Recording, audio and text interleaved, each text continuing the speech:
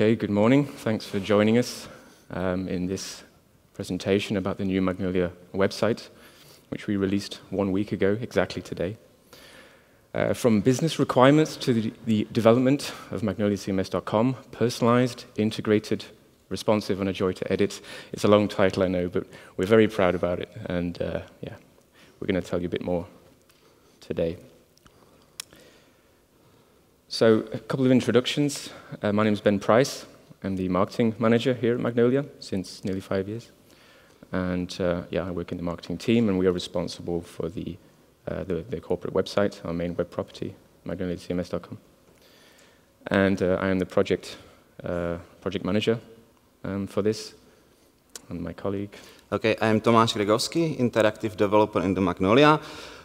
Please don't ask me what does it mean, but technically I'm working in the marketing team and doing front-end stuff with the Magnolia. So, about a year ago, we knew we wanted to rebuild our website, and at the end of last year, it was agreed that we would do it this year. So what are the goals for the website? And perhaps, first of all, why am I stood here as well? I know this is the technical track. Some of you may be wondering, but I think it's interesting how we collaborated on this project. I think it's interesting to put these technical solutions into a perhaps more global perspective, more of a business use case perspective. So I think together we can present this quite nicely. So the primary goals for the website were, first of all, to make it easier to engage with Magnolia. Yesterday, Pascal mentioned this, making it easier to engage, and that's actually one of our key values, easy to engage with Magnolia. And we wanted to apply this to the website, and I will present more about that, but this is one of the primary goals of the site. We wanted to provide a relevant and personalized visitor experience. With the previous implementation, we did not have content personalization, and we had certain restrictions on making content relevant, so this was a new goal for this implementation. And making the site a joy to edit. This is also something you may have heard a few times over the past couple of days, a joy to use. Magnolia should be a joy to use.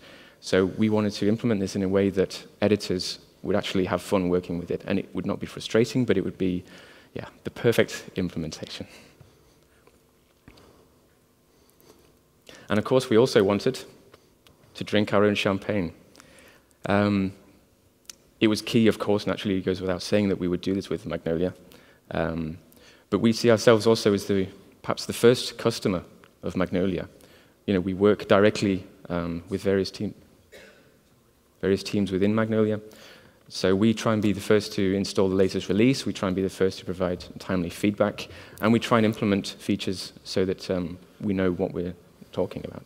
Yeah, at some points we really want to push limits of the Magnolia to almost to edges and try what we are possible to do. And I hope we will show it later to you, what we have done.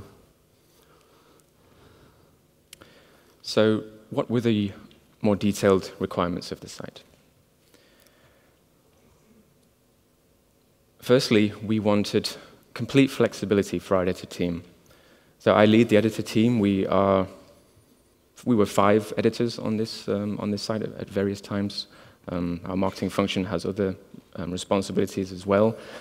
But of course, everyone on the marketing team does work with the website, and we wanted to be able to create content without restriction. We wanted to be able to create any kind of page or content type that the business would throw at us. I would never want to be in that situation where I could say, I'm sorry, I know what you're saying, but we cannot deliver that. I wanted flexibility, and this was about creating content quickly and easily and without restrictions. Okay, and how we achieve this step, the really foundation for the new website is using Bootstrap HTML framework, which is coming with Twitter Bootstrap module 1.3. Other than just the responsiveness of the site and resources, we also use the basic components which are there. And just for the demonstration and compared to previous website, on the previous website, for whatever change you want to have in component, we just duplicate that component and extend it and add some extra features you asked. And at the end, like 2 weeks ago on the old corporate website. In the total, we have more than 32 page definitions and more than 85 component definitions, only from corporate website module. I'm not counting SDK, form, RSS, and other components or definitions we use as well. And to give editors flexibility, which Ben is talking about, also means to reduce these numbers to minimum. With the Bootstrap, we are using 2 page definitions and 5 components definitions, and extra to this, we add 2 more page definitions, 5 more components definitions, and 9 for content apps. And I can say that's almost total number what we have now for the corporate website, and are possible to do almost whatever we want. Let me show you one demonstration. Talking about flexibility, it mainly means flexibility with the layout of the page and position of the components and this stuff. Just quickly how editors can work with the layout. Just create page. You can see I'm using just 4 page templates. It's across whole site, just on the root there is one more home page.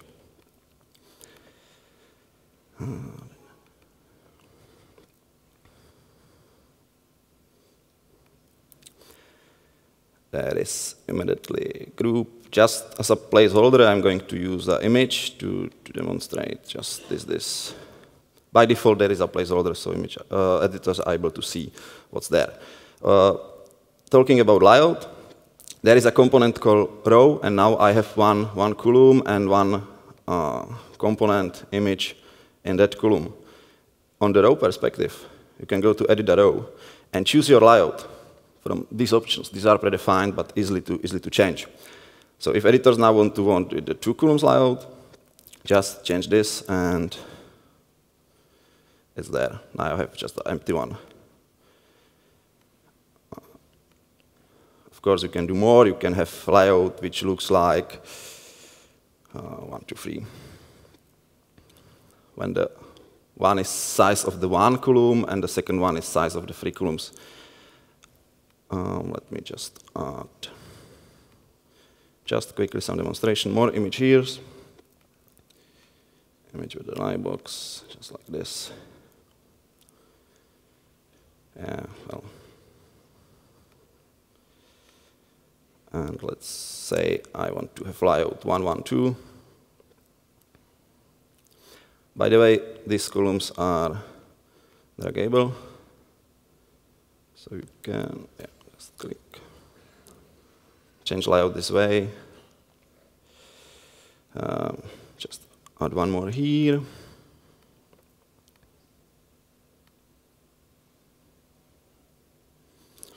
Yeah. By the way, you can, for the whole row, you can duplicate. Let's wait. So I have 2 rows. Again, for the second one, I can just go to edit the layout, change to different one, 2 + 1, 1. Maybe it looks nice. And by the way, it's responsive, if I will show you. So editors don't have to care about responsiveness. It's Twitter Bootstrap is taking care of this. Later, I will show you how to easily add another layout. These are predefined, but it's easily just option the dialog, and this everything is scouting flexible. So this is not a really big deal. That's for the presentation of the layout. Yeah, by the way, together with this, how the row and the columns are flexible, we try to reuse the same flexibility on every single component. And the best example is a teaser component. With one teaser component, and I will show you now in a few seconds, we are able to point to 7 different locations, like internal page, external page, assets, and for another content apps. You can combine teaser style, let's say this one or this one, with the colors, which gives you at the end option to create 30 different looking teasers. And you can use DOM images or any of more than 600 icons from Font Awesome or our Magnolia icon graphic. This is from Font Awesome. This icon is from Magnolia icon library. Just quickly, if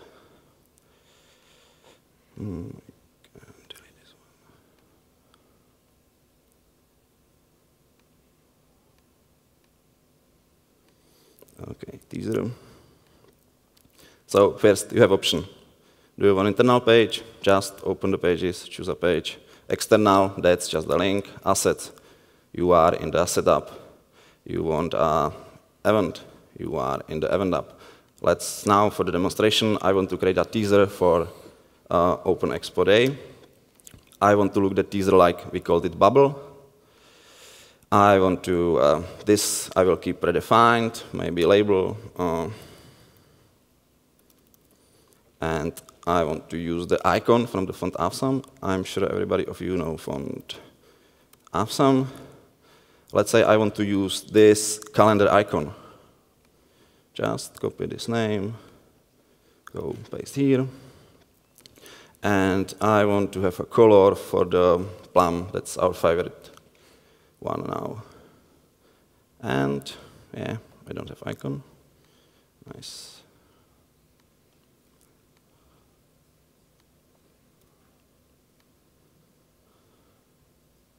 Yeah. So this way you can really create two different or much more different teasers. That's how we have all components flexible. These four are examples. So that's, thanks. We love it. Yeah, we really do. That really gives us the flexibility we needed to adapt to any kind of page type that we wanted, mid-project, late project. We could move things around in a very easy-to-use grid format. But one more detail, another advantage of these flexible components is if on the preview side, if editors decide to change style of the teaser, we have to have another component. That means delete one, add new one, fill that every data again. Now you just change style and it works. It's continue. So this gave us the flexibility we needed. Another important requirement to help us fulfill the engagement requirement, how do we help visitors engage with the site? Since about 1.5 years now, we're working with a marketing automation tool. For those of you that are not familiar with such a system, it's basically a combination of a basic CRM functionality. You have all your contacts and information about them, and you have a web-based email functionality.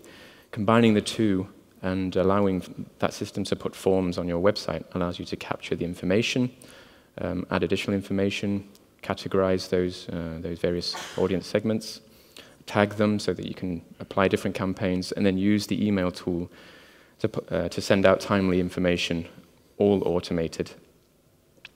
This is a very powerful tool for marketing teams and business teams, and something we wanted to make more use of.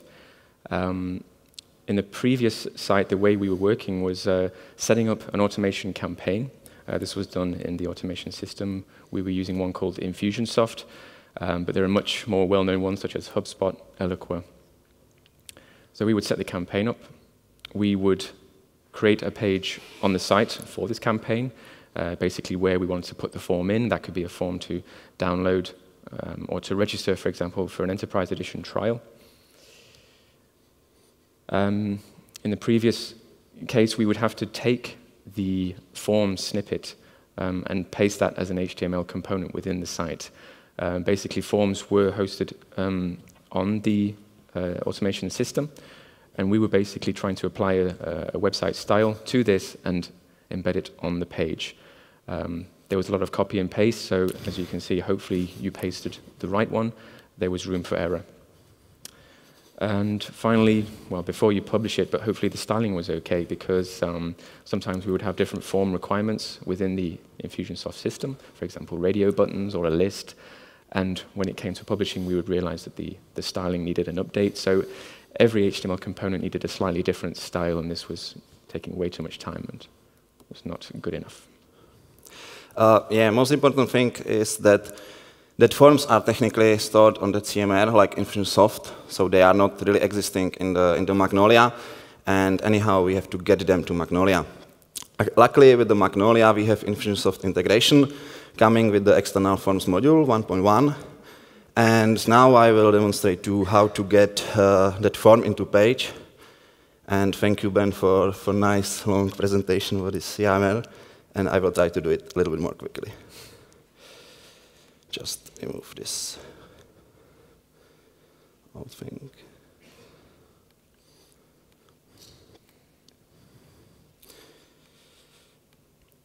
Okay.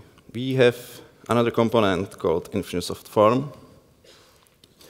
And in this component, I have to choose, these are already forms loaded from the Infusionsoft site externally. And if I want to get to page this on-demand form, I have to do just this. And the form is there. That's all. And well, soon we are also going on working on integration to get the traits from, or to use personalization traits based on the data on the Infusionsoft. So later we can even personalize content on this.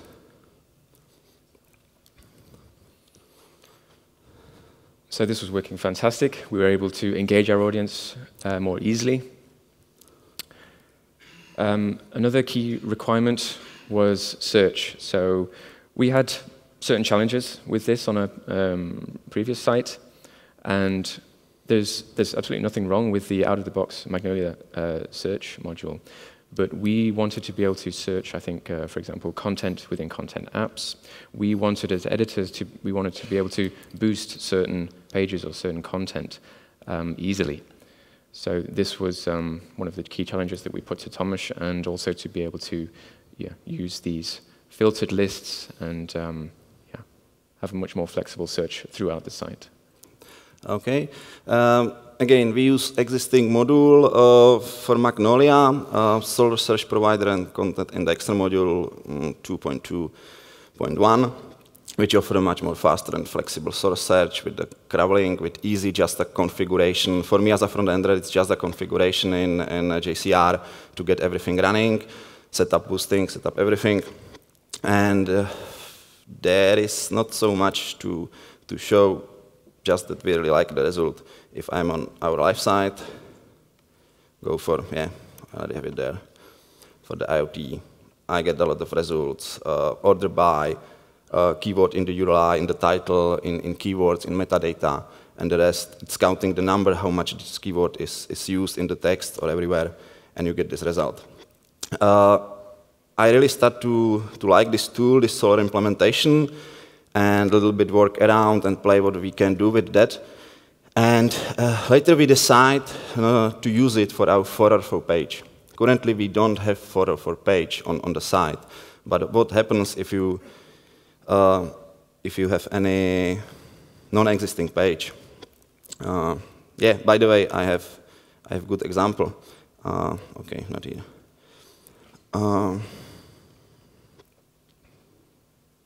Whatever. Part like this is not exist now on the site. Maybe it exists on the old site. It exists somewhere externally. It's still trying to reach this content, but it does not exist this page. So what happens if you have this link from the external source? You just directly get the result for IBM. That's, I think, much better than footer for page.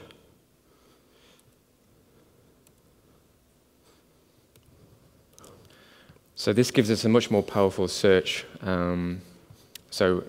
Box ticked. The next requirement we had was to work much more with content apps. I'm sure you're all well familiar with Magnolia 5, the power and ability you can get with content apps. And this was something we really wanted to leverage and make the most of. Basically because we had lots of different types of content that we wanted to reuse across the site. In the previous site, we had basically static pages for everything, every single resource, white paper that we ever did, every video. It all had a separate page. For our partner directory, every partner had a static page within the hierarchy, and this was very cumbersome to work with as an editor. So we wanted a much quicker and easier way to work with this content and to be able to reuse that, to be able to categorize it, and to be able to personalize it as well. Okay, this was probably the biggest task on the new website. Work and set up everything to work with the content apps. Currently, we have 9 new content apps. I will show you just in a minute. Many of them is connected together, like our partners and references. We are using REST calls and AngularJS to display the list. We also use the flexibility of the components. So for each of them, we have just one component, which allow you to get any kind of list editors just want. And and we also offer the personalization of the content by country. Let me now do another demo. Okay, here, this line, these are our content apps we are using right now. Just quickly show you how that content apps, if you are still not familiar with the content apps, how it looks like. It's just a database of items, of entries. This one we are using for our partners. You have just structurized content to fields. You can have some links, and more important, we are connecting it with the out-of-the-box categories, categorized module, and set the categories for each of them, no matter how much you want. And now just let demonstrate how you can get the list to the page. I'm again going to throw this away.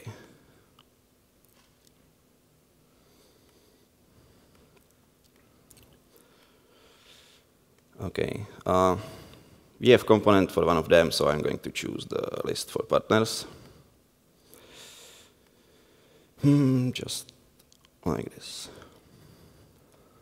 And now I have a list of all partners on the page. These are all from the categories app, content app. What we can do with this component, sorry, not this one. With this component is to allow visitors to use filters. Let's say allow them to use country as a filter or search filter. And that's when AngularJS is really coming to work, because now if you're going to search for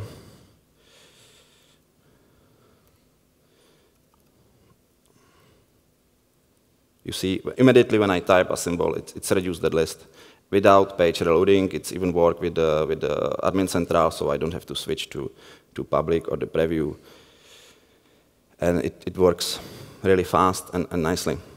By the way, this one component you can reuse to display only partners from industry, for example, media. And I want to display only 4 of them, and I want to display the newest partner first. So I have just 4 of them from this media by this. You can also personalize, just check this box. And now it's still not personalized, but when I'm going to preview as a visitor, add a trait for the country, and choose what? Germany, I have different content. And this component like this, we have for every single other content app. So you can now really recreate, connect them. And yeah, by the way, if you have one result, let me just remove this display only.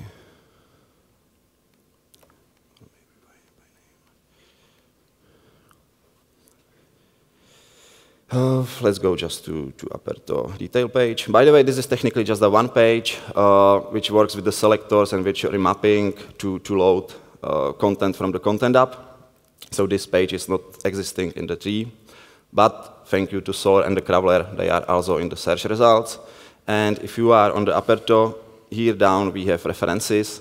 This is similar component loaded from the another content app, from references app. And references which are connected to Aperto are immediately displayed on this page.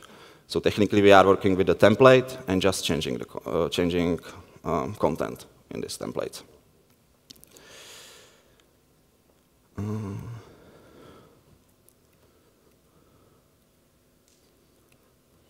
Yeah, by the way, we have 9 content apps, usually doing same stuff, but we have one which mighty teaser app which rule them all. It's technically no big deal, but it's just content app which have items which are teasers to any existing internal page. That means you can any single internal page you can categorize whatever you want, and then you can create a list of teasers to this page. You can use it for the news, press release, customer list, well, not customers, case study list, or whatever else you want, just with this one content app. And of course, using the categories out of the box. module or app. So this gave us, a huge power with the content apps. And the final requirement was to deliver all of this before today. And we did that, like I mentioned, we went live 1 week ago, successfully, I would say. And but at the time when we first heard about this, it was beginning of the year, and we said, there's no way this is going to be possible. But we had the gauntlet thrown down. This was our challenge. Our deadline had been set for the conference. That was your problem. Yeah, exactly. First days, I also have to figure out how to really deliver in the time, because technically just I was assigned to this project, and with some promised external resources with the Java developers and so on. But I know it will be really hard to, last time we did all site in 3 persons for the same time, so it's going to be really hard. So some approaches which we decide, I call it Java Lightway. I would like to say, other than that, that content apps and the REST calls and this thing, I'm not using any custom Java at all in this project. Everything else is just in the free marker, so it's free marker heavyweight. Heavy using of the CMS function, SDK function, DOM function, all these things. And also have to do some, or also we have some changes in UI and in the configuration. Let me just quickly show you. Again, I can just.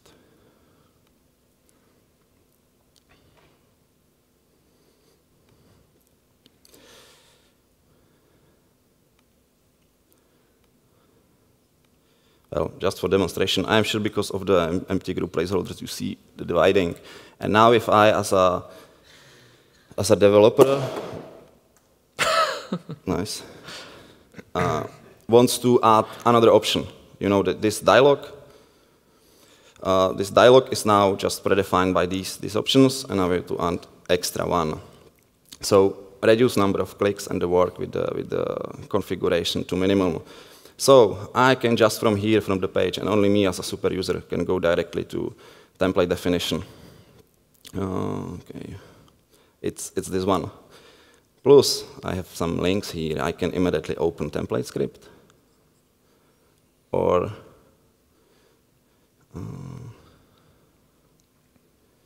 go to dialog definition, which is now interesting for me. Just this is not working. And now I'm in the dialog, just going to layout. And let's say I want to add a new layout. Duplicate.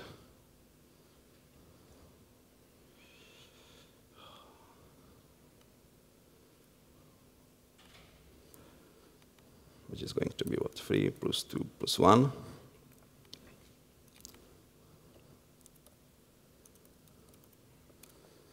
Just like this. Go to page. And this mice there, and it's flexible. And 3 plus 2 plus 1. Even plus responsiveness and everything. So just simply, or maybe one more example.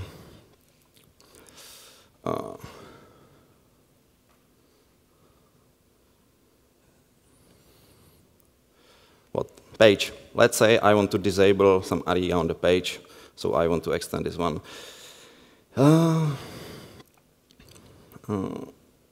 want to let's say, my page. Extend C. Oh.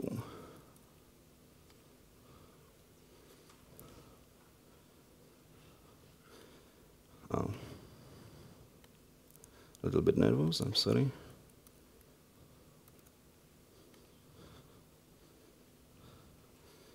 So yeah, I have extend. Now I want to disable any area.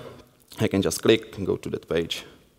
Just have to scroll, and let's say I'm in the dialogues. So for illustration, I would like to disable this field or overwrite. So what I have to do, you probably know, take this path, go back to my